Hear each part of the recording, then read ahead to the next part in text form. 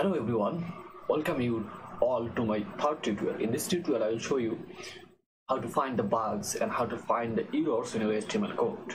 And this is a very easy way to find errors in your HTML code. So at first you have to find the website HTML validation. Okay, here you will find the W3C markup validation service. You can use another service for validation.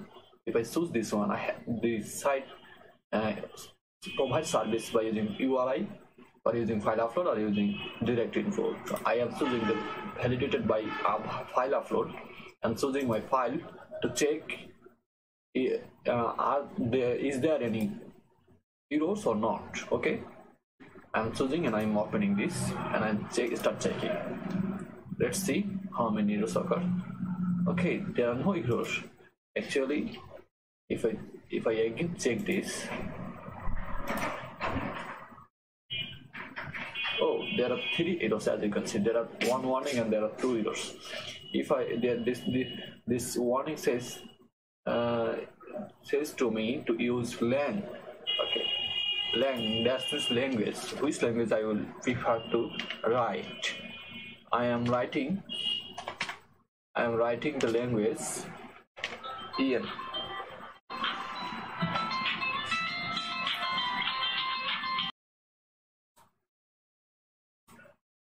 Okay, I am writing this EN. That means this should be English language, and I should have write to there the doc type. Okay, doc type, DOC doc DY.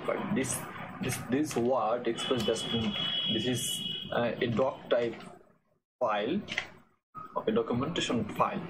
Okay, and the third error is, and the second error is character encoding was not declared. Okay, I have to set the character encoding system in this head tag meta,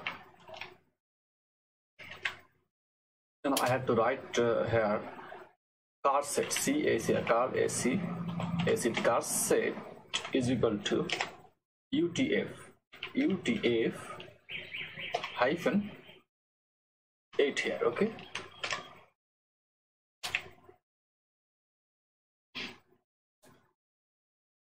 I think this will work. And if I save this and again choose my file to check either there is an error or not, it should provide me that there is no error. Okay, no error or no warning. That's how we can check our HTML errors and find it, and we can solve these errors easily. So thank you for today. See you in the next tutorial. Assalamu alaikum.